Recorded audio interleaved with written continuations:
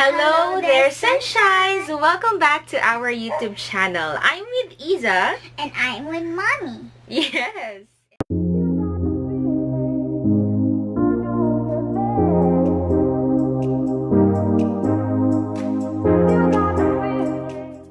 As you have read on the title, we are going to do what's in my hospital bag.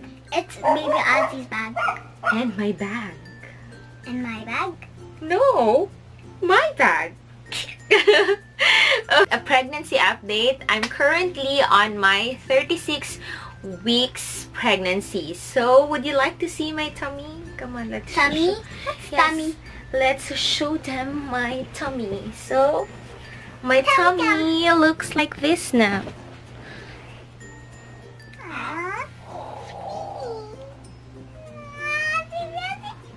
There. Oh my gosh. So that is how big our baby Azzy is.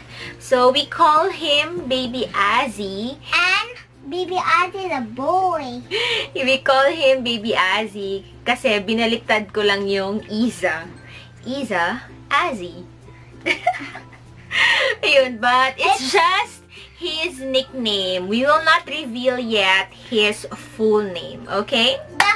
To spell Azzy's I-Z... That's your name. I mean, to spell baby Azzy's name is A-Z-I. Azzy. Okay, so without further ado, let's get started. So, here is baby Azzy's bag. I got this one. And then, this one is my bag. This is too big. This is too big. Okay, so I am going to bring 2 bags in the hospital. One bag for baby Azzy and 1 bag for me. So, this bag is not new anymore. This is Ate Isa's bag when she was born. Okay, so this was your bag. So, I kept it kasi nilagyan ko pa rin ito ng mga baby clothes niya, as in yung newborn clothes niya. Ito yun. This is so old now. So old. Yes. So, we are going to open it and I am going to show you kung ano ang laman niya. It has a little pocket. Doing, doing. Yes, it's just very simple na bag. Tapos, buti na lang, ayan, nilabahan lang siya. Tapos, pwede nang gamitin. Hindi na kami bumili ng bago kasi... Hindi na kami bumili ng bago kasi magastos lang. Tapos, if ever man na aalis kami, pwede naman namin siyang gamitin. At saka, pwede pa naman talaga siyang magamit. It still look nice. So, it looks like this. Madami. Inside, it's so many. Ayan. So, iisahin natin kung ano ang mga pinaglalagay ko dito. So, the first thing is, this one. We have, ayan, hindi ko pa siya tinanggal sa kanyang, dito sa lalagyan niya. So, ayan, hindi pa siya nagamit. It says here, comb and brush. And it's BPA free. I am not really sure kung ano ang meaning ng BPA. Pero, I think it's very important. Please comment down below kung alam nyo kung ano ang meaning ng BPA. Ayan, so this is from 40 months plus. And ayan, so that's the first one. Okay, next is, I put this one inside baby Azzy's bag.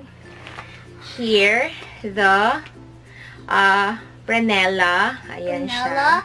Hey, that look like from the video. And it's color sky blue, but most of baby Azzy's things are white. Mama. Yes, Isa. Is that from the video we showed the clothes of baby Azzy? Yes. So, I still have another Branella and another one. So, sa mga nakakilala sa akin, I really love extras.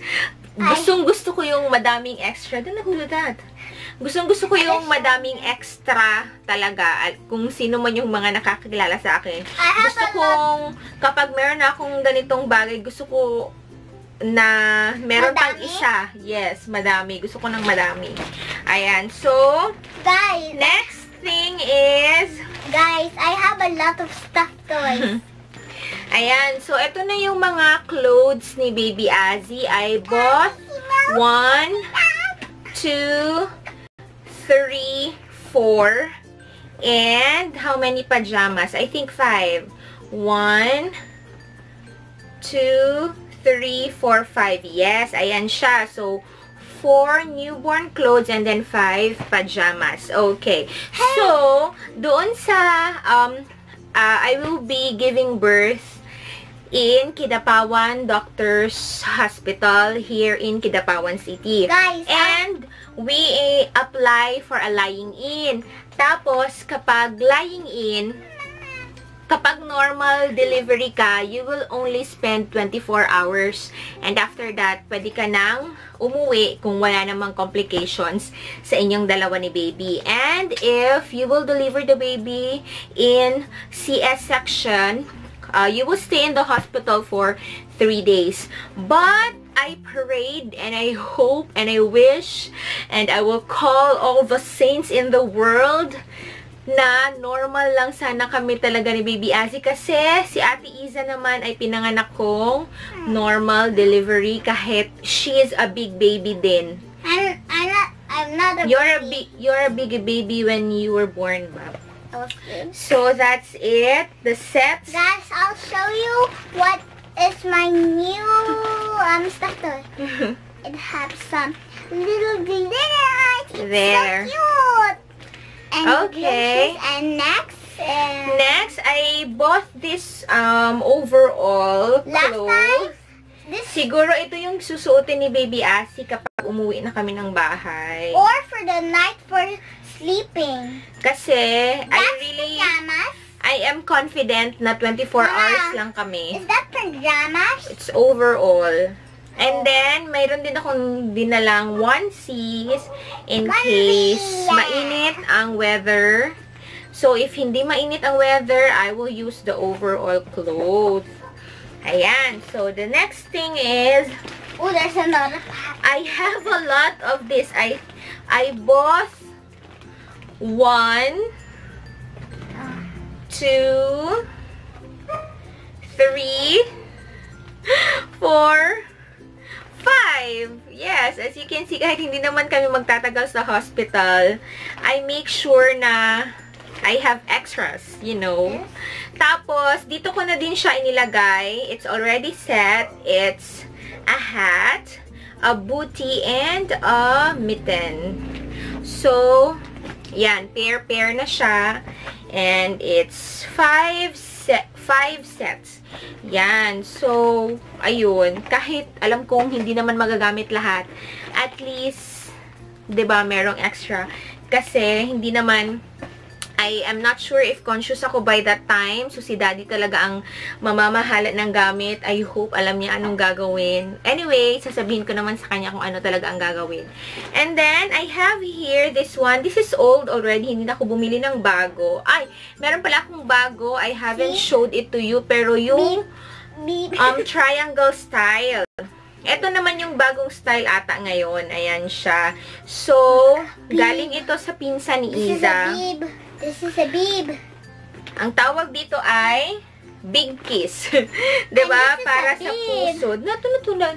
This is a bib. Okay, so I have 1, 2, 3. Ayan siya. And this is one bib. So we have 1 bib. It's all white. I love white.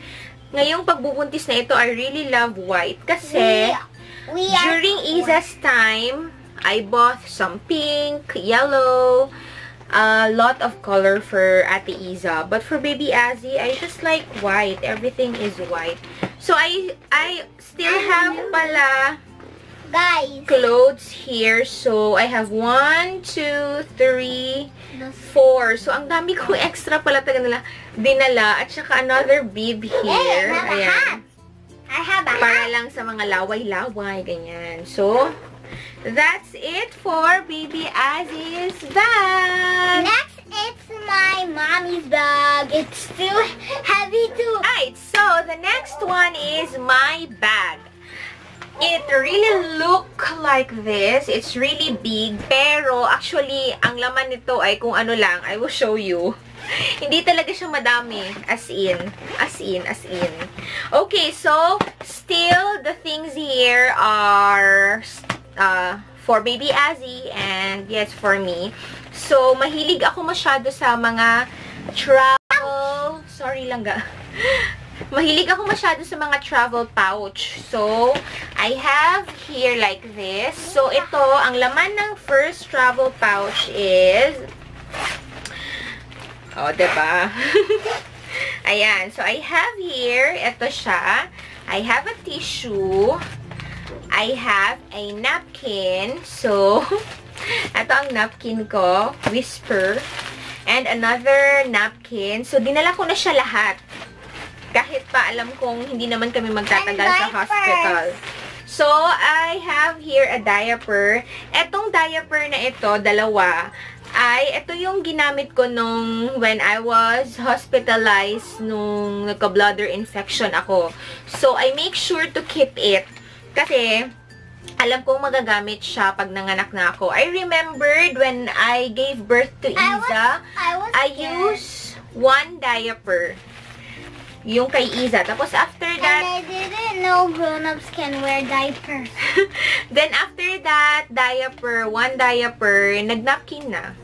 Ayun siya. So here, we have this newborn diapers for baby Azzy. And it's a EQ, perfect size. EQ dry. So that's it for the first travel pouch. Ayan siya. Okay, so alam kong hindi ko naman magagamit lahat ng mga nandito. But I really wanted to bring it para, you know na, pag may nangailangan, tapos wala sila doon. Syempre, I can share my things. Because Yan. that is good things. Okay, so the next thing in my bag is this one. So, ito lang talaga yung damit ko. Yes, I only have 3 dresses. I only have 3 dresses to bring. Mama. 1, 2, and 3. Tapos, I have underwears. Guys. I have, Guys. yes, We're our poor, but we're a happy family. Okay, so I have my bra here and my underwears, and I also would like to bring this one. My school para naman maitago natin ang ating excess Mama, bellies, fats, whatever it is. So, actually, may in-order na ako sa Shopee na girdle kasi yung girdle ko before, hindi ko na, parang wala na, hindi na siya magamit. Mama. Tapos, I also ordered nursing bra. Yung suot mo pa din siya, pero pwede mo lang siya tanggalin dito if you wanted to breastfeed your baby. Mama. Yes, that's it. And another pouch. Yes, ate. My school is expensive. Expensive? Yes, your school is expensive. That's a lot of money to get. Okay, so this is the last pouch that I have. And these things are for baby Azzy. Actually, konti lang ito, but it's thick. Wow! It's thick kasi. So, Guys, meron akong puting lampin. It's 1, 2, 3. Another Pranella na yung makapal, yung gamit ni Ate Iza. And a comforter for baby Azzy na Pranella din siya. So, it looks like this. Sana yung ulo nito. Ayan. So, I can use this as a comforter or I can use this for baby Azzy if we go out from the hospital. So, ayan siya. It's big. Wow. And it's soft. And it's comfy. So, it's very nice. So, ayan. Dalahin ko na lang din doon para magamit namin na higaan. Guys, my mommy's things in her bag, it's so small. It does clothes. Konti lang talaga yung gamit ko. Mostly, kay baby Azzy pa rin ang nandito. I know. Ayan siya. So, these are the things that I think pinaka-basic pinaka-basic na dalahin natin sa hospital, mga mommies out there. Ito yung pinaka-basic na dadalhin natin sa hospital. Actually, alam nyo, merong I will talk about pamahiin on my next video kasi Hey guys, naniniwala ako sa mga ganon. Wala lang. Guys, Gusto ko lang. You know what? You know what's this name? This fluffy sheep? Since it's first rainbow, I name it Rainbow. Wow, okay. So, I have here another thing for baby Azzy. I put it inside a container, yung transparent container. So, I have here the container. Ang laman niya ay powder, yung cornstarch powder. That's for infants. Actually, Mama, nasabi ko na sa last video ko na hindi ako masyadong gumagamit ng mga ganito, but if necessary lang naman. Tapos, I have cotton buds. Dala-dala ko na siya lahat.